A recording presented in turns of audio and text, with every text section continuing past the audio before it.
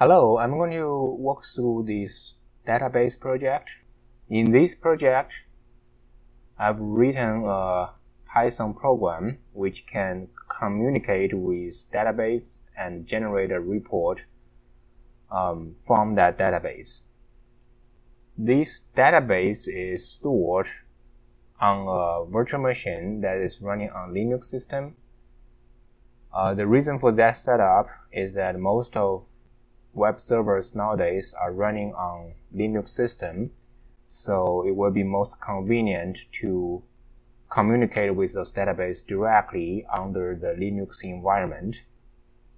I have provided my GitHub links which contains the code and a detailed README file on GitHub. The link will be in the description. The reason for that is that there's some details about setting up the virtual machine and how to use the Python program. There's some details that are not really the focus of this video, but I have provided a detailed description in my README file. You're welcome to take a look at it. In this video, I'm going to focus on what my program can do and how it is done. So this is my Python file, and what it can do is that when you run the Python file, remember the Python file is called reportingtools.py, so we can run it by calling Python and the file name over there. And if you run it, you will access to the database, send some queries to it, and you will generate a report. It should be popping up in a minute or so because it's a really large database. Here we go. This is the first result that will show the most popular articles that are stored in this database, the top 3 basically, and the other 2 functions that are still running. Okay, here's the second one, which is the most popular authors, which, well, are the authors whose articles has been accessed most.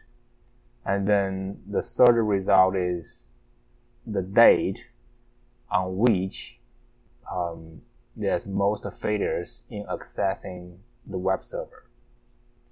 Alright, so as you can see, the program is functioning well, and we're going to look into how the program achieved this. So to write the program, we need to really take a look at the database itself first.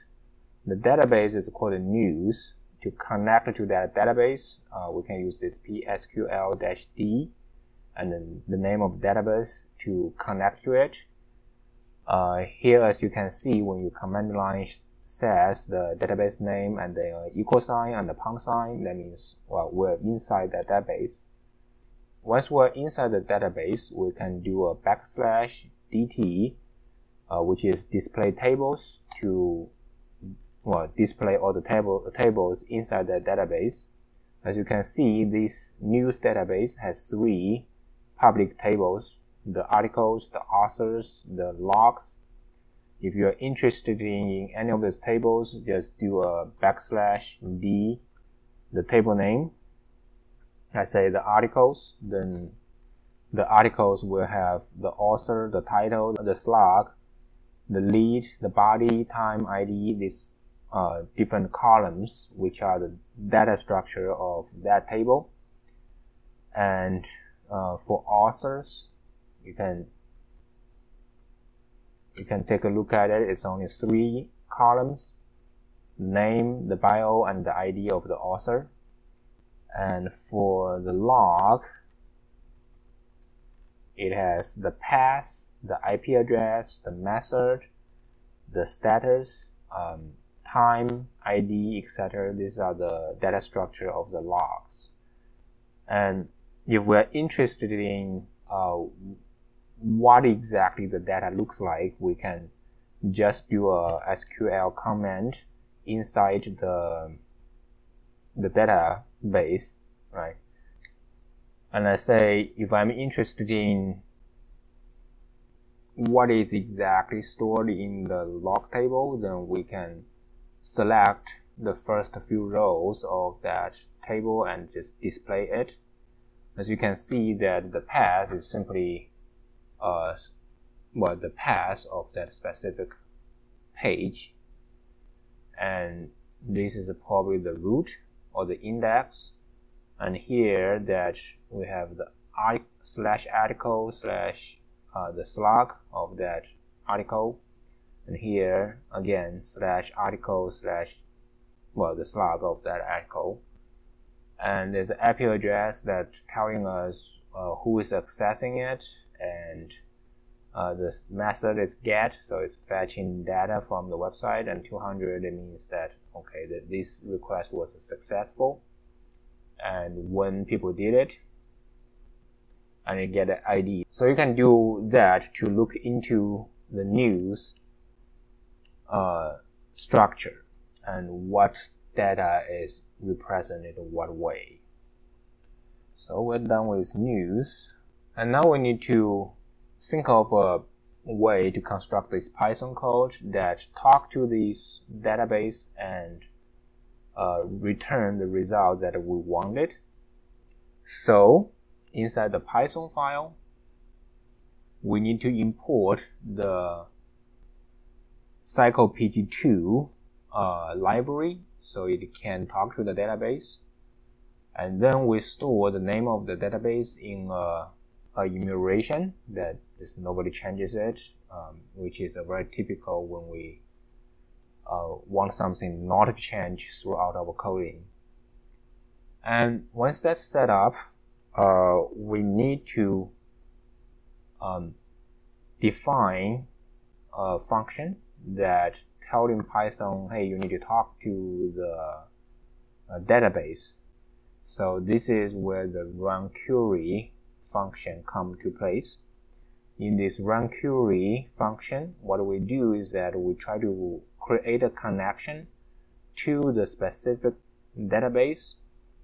It's very straightforward, right? Just connect to that database, and then we create a pointer that pointing to that database, because we don't want to download all these data from the database to the memory. We just want a pointer pointing to it, and then we want to send in the query, which is a SQL comment that will tell the database what I want to do. If it's successfully executed, it's supposed to return a result, and we can store the result into a variable. Then we close the connection to the database and return the result. And if anything happens, we want to catch it with an exception. And if anything goes wrong in between, we still want to close that connection that we have initiated, so the database can close securely. That's the run query part, which is how other program is actually talking to the database. Now let's look into individual functions. So the first function is the MP articles, which is a function that will print out the most popular articles, or the articles that are being accessed the most frequently. The query here, which is just the statement or the comments for SQL, and telling SQL what you need to do. And here I want to create a result that has two columns, so select title and count as number. So I only need the title of the article and how many times it has been viewed as a result. From a join table, because neither of the three table already existed in the database can tell me which articles are the most popular ones. I need to really combine the log table and article tables to extract that information.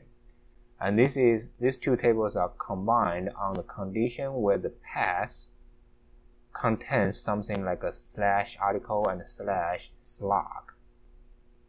I need to explain this like statement a little bit, because the like is like a search with some tolerance of variables. It's like search with wildcard. It's more expensive and time consuming than specific searches. I still used it because depending on how the web server is set up, I'm thinking about two scenarios. This may be more accurate than using a rigid, a very specific if statement.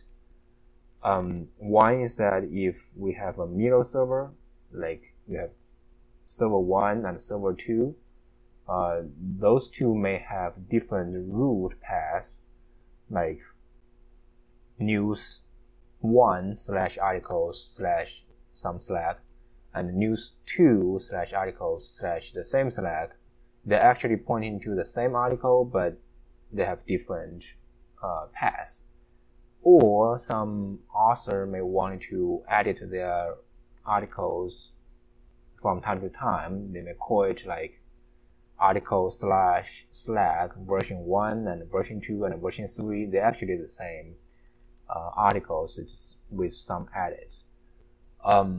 So in those cases, this like statement will actually combine all those actually same articles and count them as one article. If that's not what people want, we can of course change the like statement. And once that's defined, then we want to group all the items by title. So if the title are identical, then we want to count them as one row, and we want to start counting how many of that items are there. Then we want to order the result table by the count. We want to sort it from most view to the least view. So this is where the disk comes from. And I only need the first three. So that's the query for the first function. Once that's set up, the rest is just we want to send the query to the database, let it run it, and we want to extract the result and print out the result with a nice format in your terminal. The second one is MP authors. This one will print out the most popular authors, which, it's kind of similar to the article, but this time we need to do a little bit fine tuning on how to join the tables together. Again, once the comments of jQuery is set, we just need to run the query and retrieve the result and lay out the output. Same as the arrow report, the hard part is the query. Alright, that's this project.